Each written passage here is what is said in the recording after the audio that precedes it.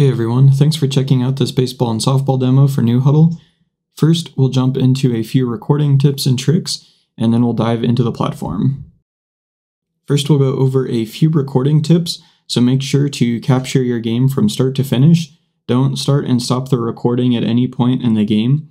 When you upload your film, we will automatically clip your game once it's been sent to Assist.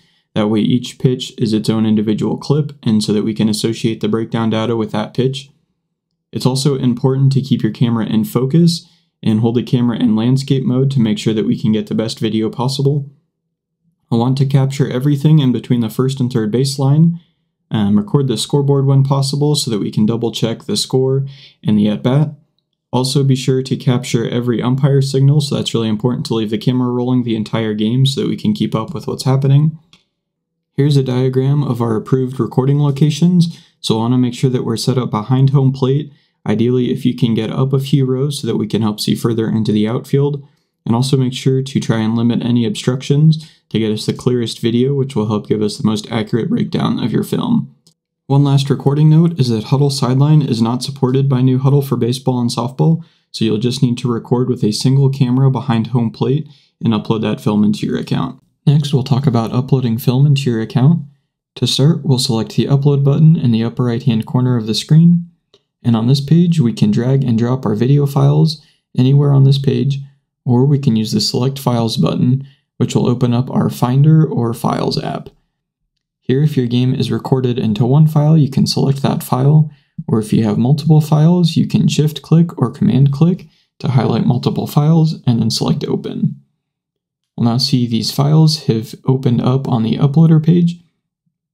It's important to check that we are ordering by file name if you've renamed your files, or if you select original order, that will order them by the timestamp given to the file name by the camera. And then we'll be able to select Upload to begin this process. We'll see a status bar under each clip, and then we'll also see a progress report at the top. We'll be able to select whether this video is game, practice, or scout film, and also we can attach it to a schedule entry. So we'll see all of our games here have game film already, so we can add this as a scout film to one of these entries. We can retitle this video, but you'll see it's automatically given a title from the scheduled event. And you'll also see that we can send this film off to Assist once it's been uploaded. To do this, we'll select Send to Assist. To do this, we'll check Send to Hudl Assist, and then Save and Send to Hudl Assist to fill out the submission details. Here we're able to rate our last breakdown, and then once we enter in the team that we're looking to scout, you'll see the submission form where we can enter in all of our details. So we'll enter in who batted first, enter in our jersey colors for the game so that we break it down from the right perspective. And you can also add your batters and pitchers by their jersey numbers. And be sure to leave us a note if anything strange happened, especially with pitching changes. This is super helpful for our analysts. And then once that's all been done, we'll send to Hudl Assist, and you'll get your game back within 24 hours. Next, we'll take a look at our library. You'll see it is organized by opponent instead of schedule entries. So we can click under any of these teams and see year over year any of the film associated with them. You can also select your team from the top and see all of your game footage. In this example, you'll see that we can also now select multiple games to analyze at the same time. So once we select those from the right-hand side, we can select Play. And this will bring us into the video player. You'll see here we have our grid of data down at the bottom with our tendency cards on the side. Within this breakdown layout, we can also move those tendency cards to the right-hand side. Another layout option we have is Analyze, which is just the tendency cards. And again, you can move that to the left or right-hand side. This makes the video player a little bit bigger while you're looking at your data. And lastly, we have the Watch tab, which is just the video. This is really helpful for once you've got all of your clips filtered out and you're just focusing on the video and looking at techniques.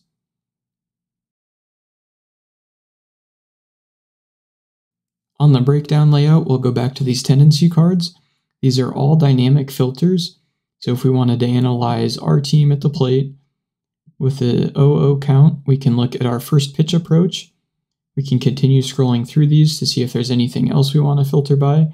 We can filter by athlete, and you'll see we've taken these 3 games down and are now looking at just these 7 clips. We can save these filters, so if this is something that you look at each week, go up to this blue button in the top left corner, and we can save these filters.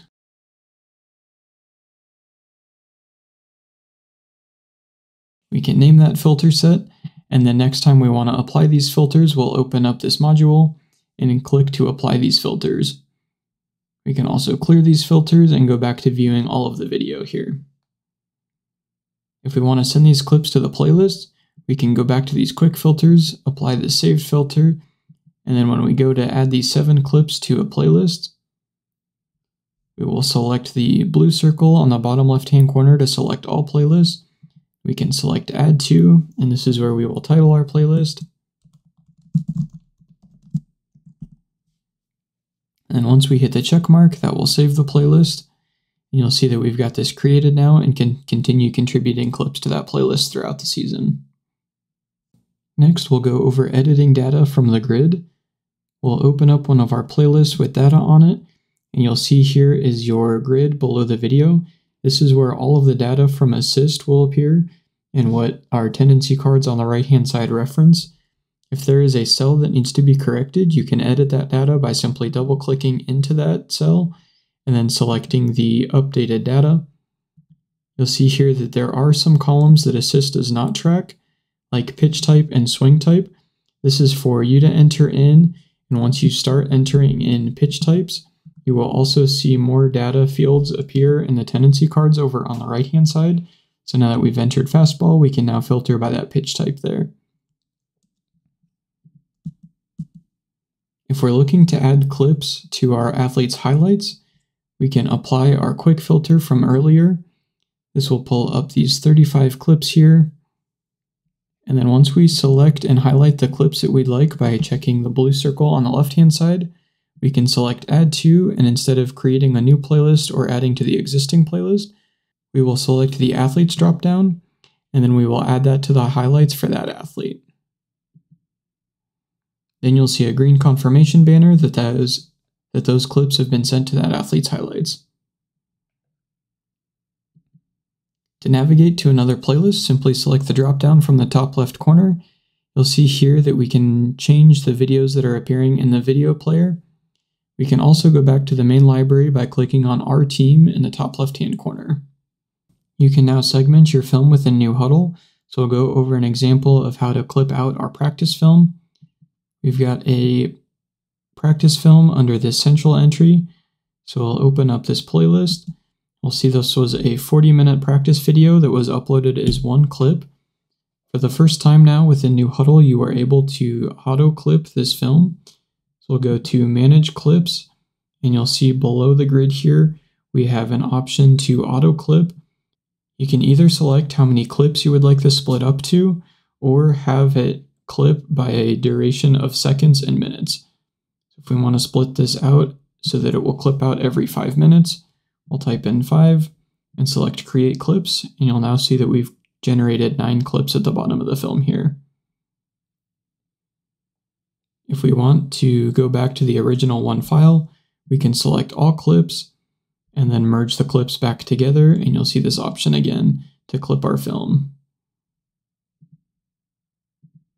If we want this film to be split up into 10 different clips, and then realize that there is a certain moment within this clip that we'd like to split out, you can also drag the progress bar across the video. And once you've got the progress bar highlighted, we can select Split. You'll see that now we have 11 clips and that we've got this new clip created at the 1 minute and 19 second mark.